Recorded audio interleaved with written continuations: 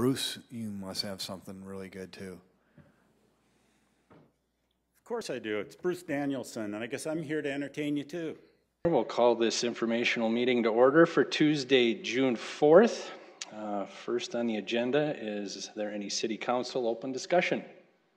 Councilor Staley. Yes, thank you, Mr. Chair. I just wanted to put out a reminder that this weekend we're having the Festival of Cultures at the Falls Park on Saturday, and the City Council is going to be sponsoring a booth there, and I want to thank the Parks Department and Jackie Nelson specifically for helping us to get a canopy for that area, and so we have a presence there. So Jim David will be sending out an invite if any of you want to sign up. I'm committed to be there I'll be there from 11 to 6, but it'd be nice to have other council members come as well to greet the public and kind of embrace this diversity that is becoming Sioux Falls. So thank you. Thank you. Anybody else?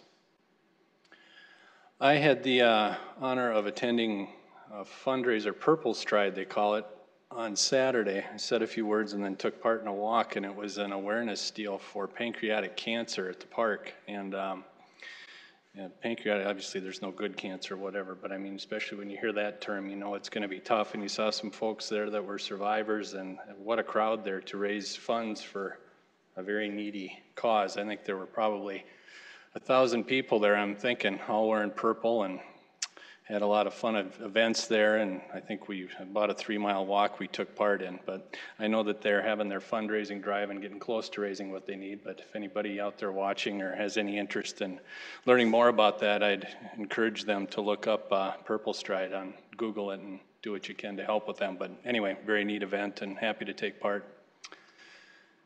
Anybody else? Okay, first up we have for presentations, Shannon Nelson will be here talking about the Great Plains Zoo and Delbridge Museum. Welcome. Hi, good afternoon. Shannon Nelson here with Internal Audit, presenting report 18-02, the Great Plains Zoo and Delbridge Museum. The audit was conducted by Abby Vandelinati and presented to the Audit Committee on April 22nd, 2019. The purpose of this audit was to determine if the management agreement between the city and Zoological Society of Sioux Falls is in compliance and whether adequate controls are in place over zoo operations and maintenance. The objectives were identified and there were 5.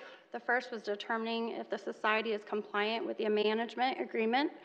This included financial reports provided to the city on a timely basis, proper insurance coverages and accreditations maintained, operating funds only being used for their stated purpose, proper maintenance of buildings and equipment.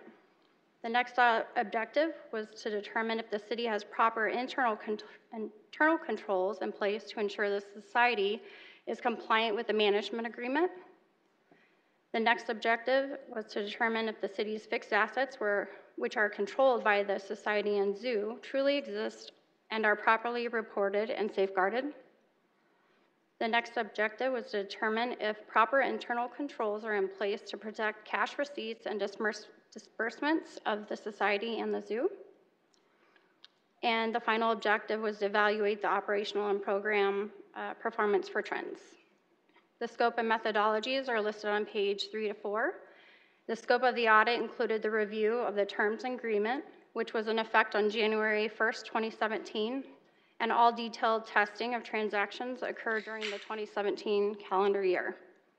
Additional audit work performed included the following: the review of the management agreement, interviews with city and society management and staff, observation of cash control procedures, review of insurance coverage requirements, the zoo's accreditation, review financial records for evidence of preventative maintenance on buildings and equipment, walkthrough and observations of the zoo campus, sample of the society's inventory assets, sample of expenditures to ensure proper use of funds, reviewing of internal controls in place by the city to ensure compliance with the management agreement, reviewed written policies and procedures regarding the cash handling and cash controls, review revenue data, annual past visitors, and performance trends at the Great Plains Zoo.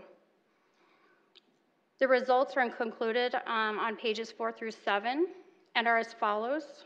Regarding the Great Plains Zoo contract compliance, the audit results concluded that the zoo is in compliance with the major requirements outlined in the management agreement. Regarding city internal controls over contract compliance, the audit results determined that adequate internal controls are in place to monitor compliance, and additional checklists are maintained throughout the year to ensure the zoo is meeting the contract requirements. Regarding city fixed assets, the audit determined the city fixed assets under the control of the Great Plains Zoo and Delbridge Museum are properly safeguarded and reported and are in appropriate, acceptable condition and are also inventoried on an annual basis. Regarding cash receipt disbursements, the audit determined policies and procedures are properly followed and documented with the exception of the purchasing card policy and procedure, which is on page 6. We'll review that shortly. And regarding the operation and program performance, the trend review, I'd like to note that this objective was not audited, but was only reviewed.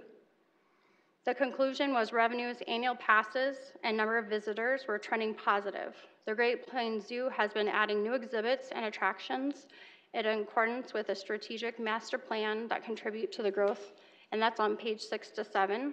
You can also identify attendance graphs, which are on page 2, as well as memberships sold are on page 3. Recommendations. There was only one recommendation resulted from this audit, and that was to add a purchasing card policy and procedure to provide direction and guidance to all employees who utilize a company purchasing card, which was added and effective on February 21st, 2019 to the Zoological Society of Sioux Falls Financial Procedure Manual. In conclusion, we believe the Great Plains Zoo and Delbridge Museum is in compliance with the management agreement. And with that, we conclude, and myself as well as staff from Parks and Rec or the Great Plains Zoo would be happy to answer any additional questions. Okay, thank you. Do you have any questions? Looks like you're getting off easy today. Thank you. Okay, thank you. All right, well, a relatively short agenda. Do we have any public comment on what we've covered so far? All right. I will make a motion to move into executive session to consult with legal counsel or reviewing communications from legal counsel about proposed or pending litigation or contractual matters pursuant to SDCL 1-25-2 sub 3. Second. Okay, can we get a roll call vote? Council members Brecky? Yes. Kiley? Yes. Neitzert? Yes. Selberg? Yes. Sale? Yes. Staley? Yes. Okay, move into executive session. We'd ask everybody to vacate, please. Thank you.